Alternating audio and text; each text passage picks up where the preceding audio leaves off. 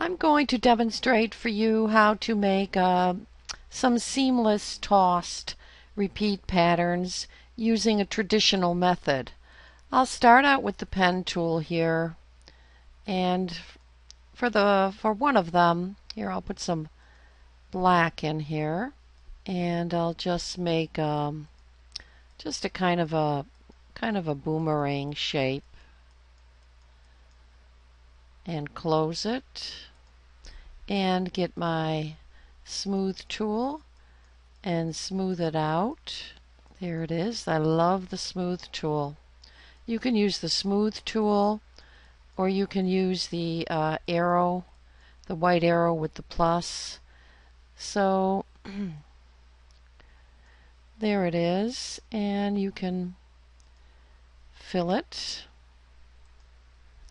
Okay, usually then I use the transform and I constrain it, and I try to make it not bigger than an inch, even smaller, because you can always make it larger later. Okay, so there's one.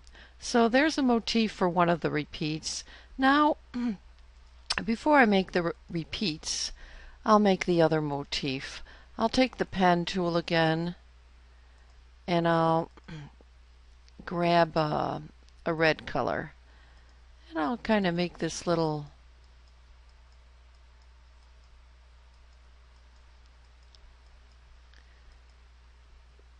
right here, and then I'll fill it with the red, and I'll get the curve, and we'll make a little, you could make it a little apple, but I'm going to make this is going to be a little cherry.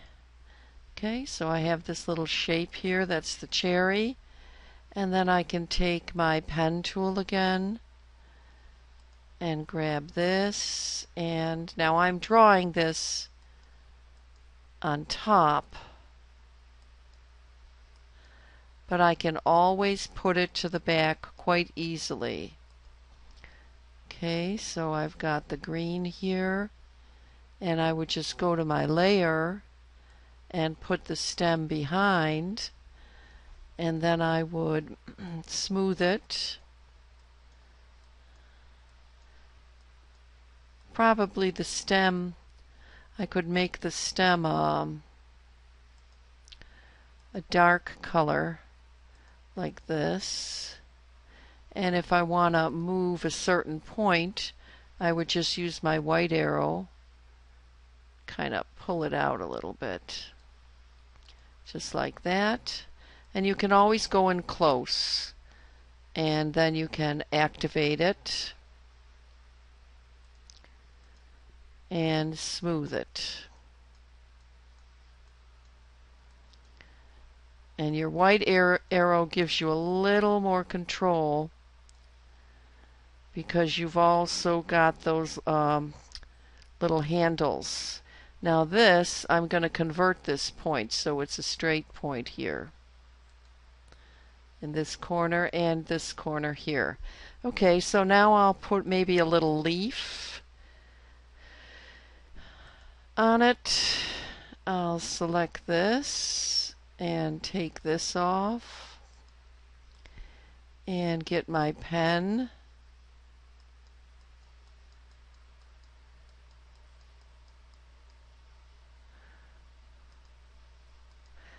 and take it over here, move it in the back, and smooth it out. So I have a little cherry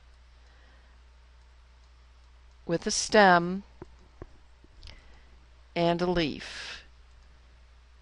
And I'll take my little cherry and I'll grab it, and I will do Control G to group it. I've got it linked, and I don't want it any bigger than maybe a ½ inch. So here it is. So the first thing to do now, this is my motif. So I'll take my motif, Control C, Control V, and I want to make my seamless repeat. Same thing over here. Control C, Control V. Okay, so first we're going to start with the box. We have to think, what is our repeat going to be? We'll try to make this maybe an inch by an inch. Okay, and we'll have an outline on it temporarily. Now this should be in the back, so I'm going to move this in the back. You gotta watch your layer palette. So I have this frame, single repeat frame, in the back. Okay, so I'm going to take this, and it's an inch. So I'm going to take one of these, Control C, Control V, and I'll take it around and just try to make a kind of a nice arrangement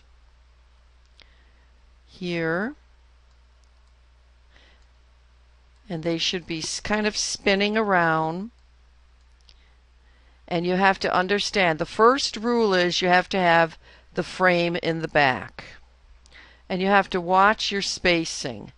Anything that's going off the bottom of the frame will eventually be going over the top of the frame. Anything over the top will go over the bottom. Anything over the one side will go over the other side. Okay, so we have to think our box is an inch. So we take something that's the width and the height are 1 inch. That's easy to remember. So I take this item that's going over the side, I right click it, and I go transform, move, horizontal 1 inch, vertical nothing, preview. Oh, it's going the wrong way. So I go horizontal minus, preview, and make a copy and group it. Control G. I do the same thing for the top one. I go move, horizontal 0, vertical, I test 1 inch. It's going down. I make a copy. I group it. Control G. One more over here. Move. Horizontal 0. Vertical -1. Preview. And copy and group. Once you have the two items linked, you can move them. This can move. See, the two items are moving together.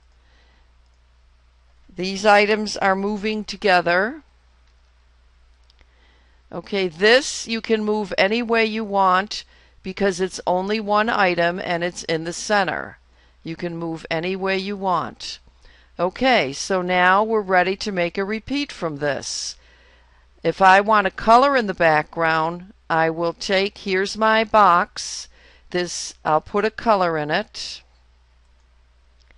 take off the stroke, and then go Control C, Control B for paste in the back.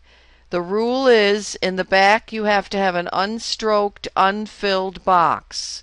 Okay, at this point you grab everything and you drag and you drop it in your swatch palette.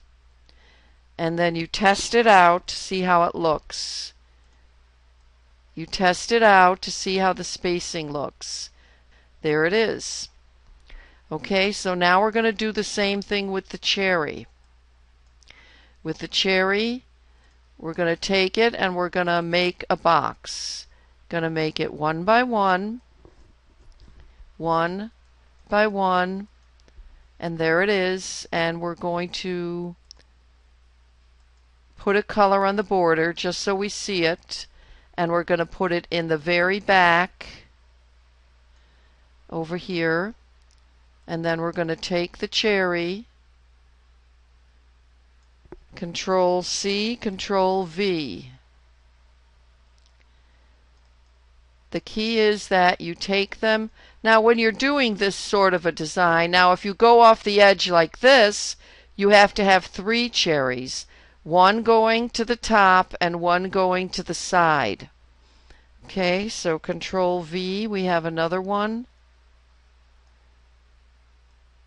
You can change sizes too. And another one.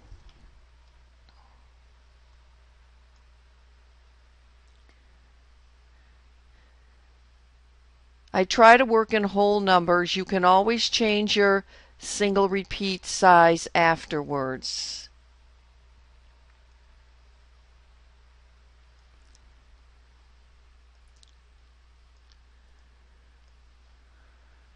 Okay, so I'll go a little closer now. And this cherry here on the top needs to go 1 inch down, a second one, horizontal 0, vertical 1, preview, and copy, and Control G for group. Okay, now I can move them together, okay? This one over here, I need to make 2. First I have to go move, horizontal, -1, vertical 0, and copy over here. It's okay that it's crashing. And now I'll do another one above, move, horizontal 0, vertical, and copy. So then I take all 3 and group them. And then now I can take these 2 because they work together, and I can move them so they're not crashed. I can move this one because there's only one, and I can move this one here. Okay.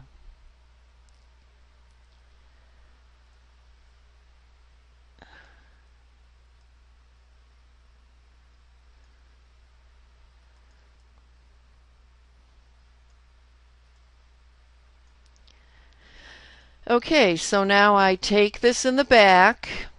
I can put a color in this if I want for a background, like this, or whatever color I want. Okay, take the stroke off. Now I find it on the palette.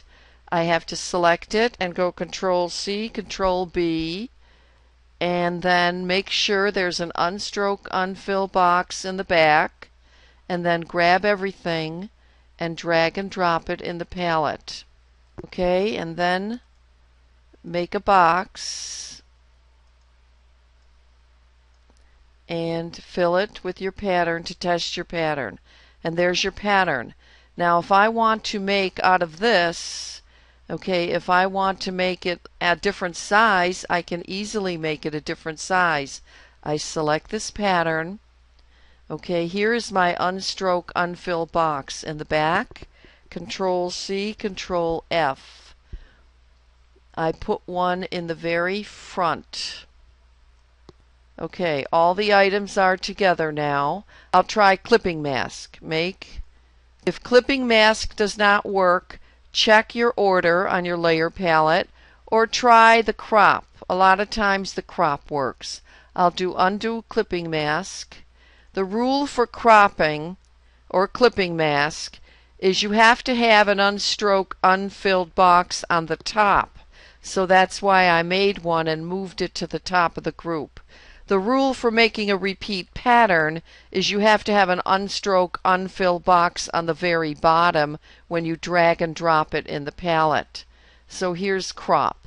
Okay, so there's my single repeat, and once you have this single repeat, you could go to transform, and now I could make it smaller. You can make your repeat whatever you want. So now my repeat is smaller, and if I drag and drop it in the box, then I can make a swatch, and it's a different size. Okay, so I hope that helped. That's a traditional method of making an seamless or a kind of a tossed little pattern.